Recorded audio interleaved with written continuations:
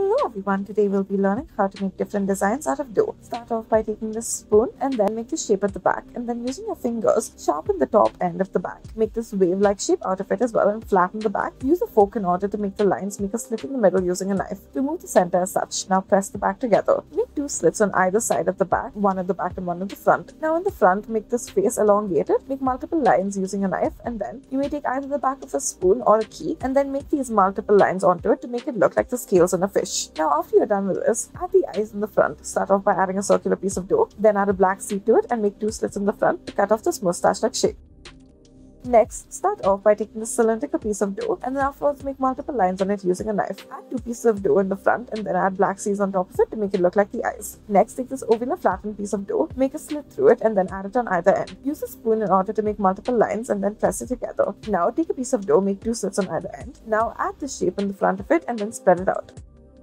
Take this piece of dough, roll out one end of it, and then take a knife, make two slits out of it as such, roll it upwards, flatten it out, and then add the circular shape in the front. Make a slit in the middle, and then make these two circular shapes in the center. Add this little tongue shape using any sort of red object, and then afterwards make a slit in the front and the back as such to make the hands and the legs accordingly. Make a slit in the middle of it, and then afterwards make a slit at the back as well. Don't forget to add the twisted tail at the back.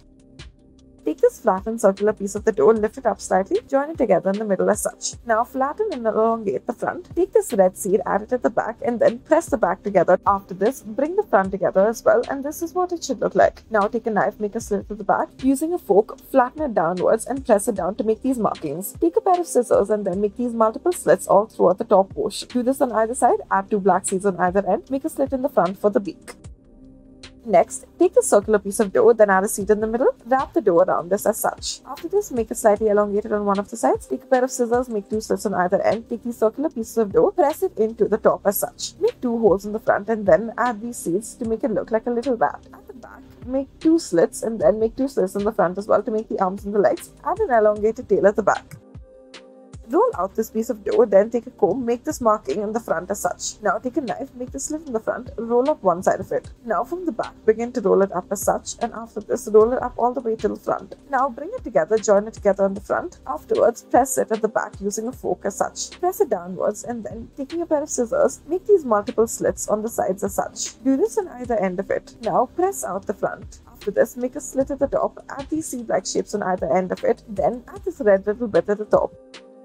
Next, start off by taking this flattened piece of dough and then roll it up in the front as such. Now afterwards, take a pair of scissors and then afterwards, roll it from either end upwards. Do the same at the back as well and then push it to the front. Afterwards, push the back outwards as such. Make multiple slits to it at the front and the back in order to make the hands and the toes of this little frog. Afterwards, add multiple lines to the back of it, add seeds for the eyes. Thank you for watching.